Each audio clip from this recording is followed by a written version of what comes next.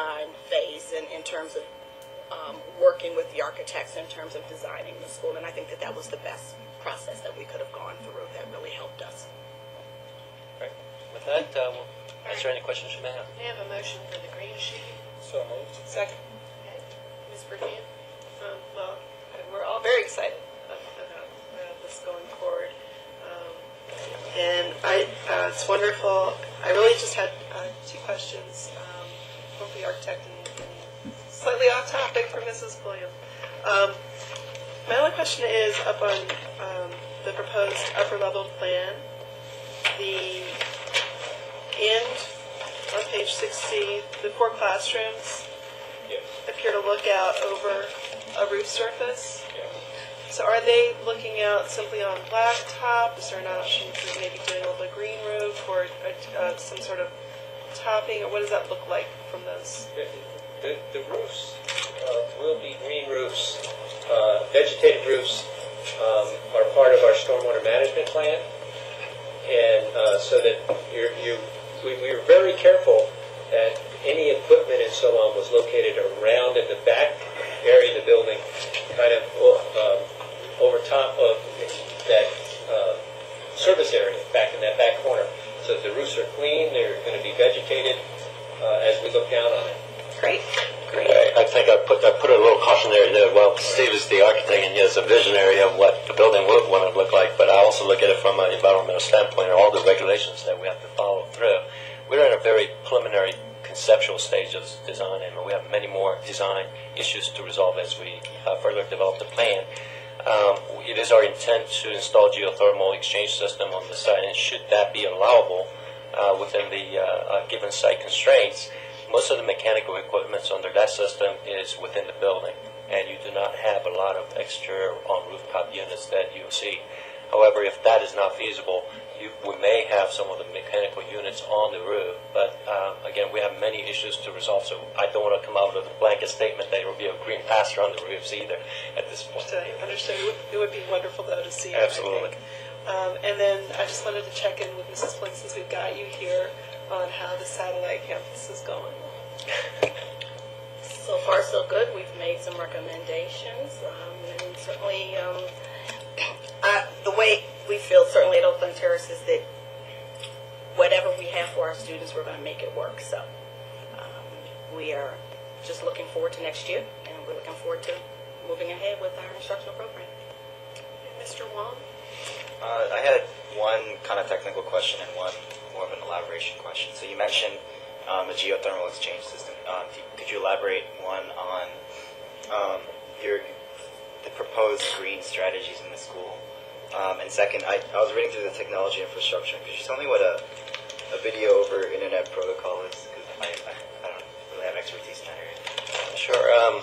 First of all, green technologies. The whole construction program and design approach is really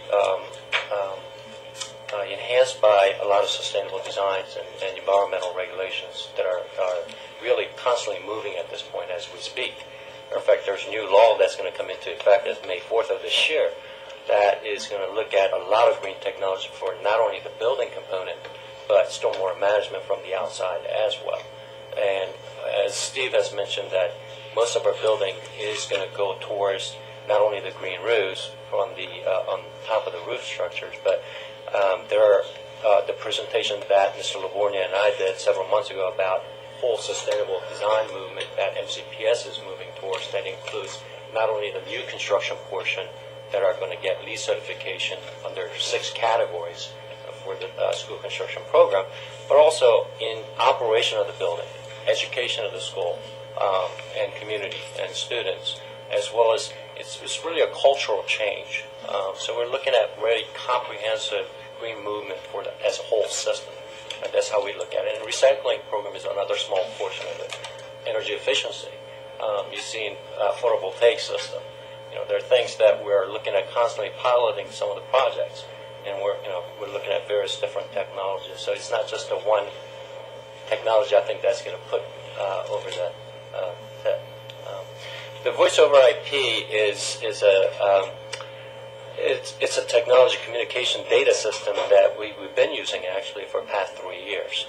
It allows more capabilities than just the internet. It carries the voice. You've seen some of the new technologies like GoToMeetings, or you've seen Skypes, or you've seen a lot of the things that are able to use not only the voice but the images and all this. They're transformed, and we're just providing those backbone structures for our building so that in the future, 20 years from now, or 30 years from now, who knows what the technology might be, or 3 years from now. But we're designing in mind of an infrastructure that is flexible and accommodatable for future needs as well. Okay, Mr. Barkley and then Dr. Actually, to Tim's point, I think what we can say about the design of our new schools is they're wired and ready to go. And I really think that's part of why we're using VoIP and really dependent on IP and seeing more wireless come into our schools, because it's really opening up the opportunities that the teachers will have and the flexibility that they'll have to move from class to class, not be tied to a classroom simply because you've got the capability of moving, with a workstation possibly from one place to the next. And so that's very exciting. I guess I have a couple questions, and I didn't read through everything. I wasn't sure I saw it here. Are we able to, or looking at solar voltaic panels here? I know that geothermal is going to be excellent, but is that an option that's going to be available, and I'll say affordable here? And then the other issue was just in terms of design, and you spoke to this a little bit, are we looking at a repeatable design here? Is this something that either can be repeated, or is something that elements of it have been used in other places? Because I know that's a concern that we have. Sure. First, with the photovoltaic system, as you know, there are 8 schools currently in operation, and we're trying to identify additional 8 school sites that are potential candidates.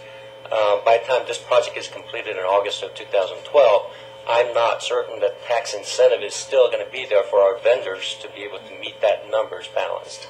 But however, one thing to note is that the roof surfaces are becoming to be a very hot commodity. From the environmental standpoint, they would like to see green roofs for stormwater management. From our option standpoint, still got to reserve some portion of the roof for our mechanical systems to support. And then we got photovoltaic. And so there are many technologies, and there are some that I don't want to mention at this point, but we're constantly piloting new technologies for energy efficiencies as well. So we're going to maximize the use of the roof as possible. And your second question was? Design. Prototype designs. I'm glad actually Mr. Parker is here, because Graham Parker has developed a prototype elementary school design that we've been utilizing. Great Seneca Creek, Little Bennett, Gibbs, as you're aware. I think there's a certain amount of prototype design that calls for a site. This site is a very challenging site, as Steve mentioned. It's a very linear site that lends itself, and I don't think this is a design that we want to repeat for that reason. You have a site that has a change in level, it needs so long and skinny, you've got to build the one.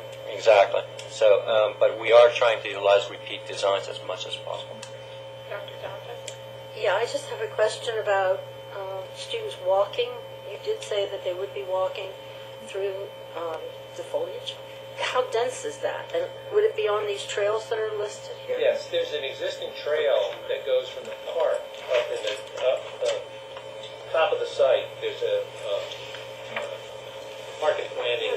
Yeah, Maryland National Capital Park Planning, I see Yeah, we it. have to go back. Yeah, the mic. Mike, that's all I want. Put the mic on. In the upper left-hand corner of the site plan, there's an existing park and planning park that has a path that goes through the community and goes all the way through the community, and people actually use that path now to go down to Metro. So people use it more than just to go to the school as they come along it. So it goes right along the edge of the property, and we're extending that path to go into the school entrance as well. The density of those, maybe that just looks that way in the pictures, but I don't know, I'm just concerned about safety of children. Yes. The pedestrian access is one of our critical safety factors that we